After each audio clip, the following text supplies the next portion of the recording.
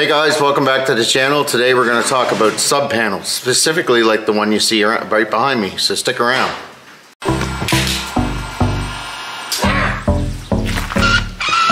So we're just going to take the wire, gently pull down. The cord is pretty much melted together. So there we have our finished end with our... Okay, so there are times where you need to install a sub panel. You simply don't have enough room in your main panel, or the sub panel is feeding some other part of the house or an apartment or whatever. The biggest thing, or the key to mounting a sub panel, is that it's a fraction of the power of the main panel. So we'll go through it and show you how we've done it. Okay, so here's our main 200 amp panel coming in from outside the street side with our main 200 amp breaker at the top, and you can notice all our branch circuits which we're now tying in, with the exception of this one big black cable. That's a 100 amp cable, and you can see here at the bottom of the panel we have our neutral and our two hots, and that runs all the way along the wall and all the way out to that sub panel, which we'll go to in a second. But I just wanted to point out that this end of the tech cable needs to have a bonding bushing, and then that gets bonded right to the casing of the panel to bond. So in other words, when I'm talking ground, this bonds the equipment here and bonds this metal casing of this panel to the other one on the other end. You can see here that we've left our bonding screw in on our first point of connection, and then it gets removed on the second panel, which we'll show you when we get the cover off. So as you can see, the other end of that tech cable comes down into this panel. This panel is recessed into this wall, and the reason for that is because we have a small mom and pop suite or Airbnb or apartment or whatever you want to call it, which has fire separation. So as you can see, this comes in with a dry connector because we're inside, and it comes into a bushing. Now this doesn't need to be a bonding bushing on this end because we've done the bonding bushing at the other end of the panel, or the other end of the main panel.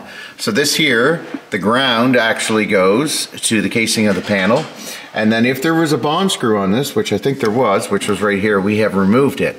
Now, the neutral, we should probably put a little white tape on that, Jared. The neutral, which is the blue, which we've identified here as the neutral, it goes onto the neutral bar, and then we have our red and then our black, which go onto our main 100 amp breaker.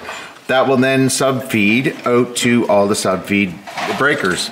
This is the neutral bar, so this is where all our neutrals will tie on, and this is our ground bar, where all our grounds are going to go.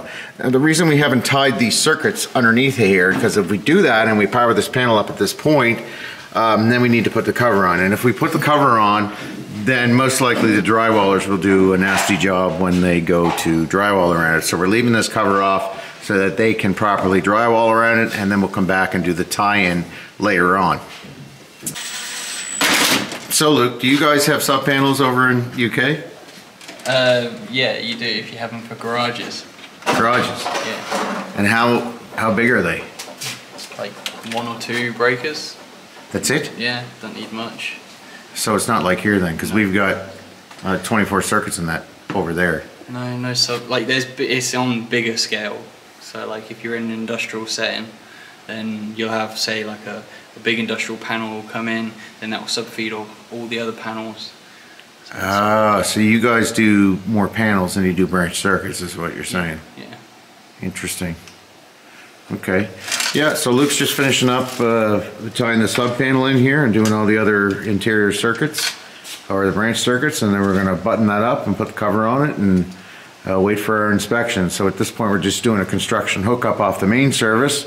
We're getting a couple of plugs fired up for them so the drywallers can work and crack fill, and then later on we'll come in and put some heat in and then slowly start measuring out our circuits and testing everything out. So anyway, that's the basics of how the whole sub panel works. We didn't really get into the branch circuits today, but this was more so on the main panel, so come from the main panel to the sub panel. Hope you liked the video. Don't forget to like and subscribe, and we'll see you guys next time.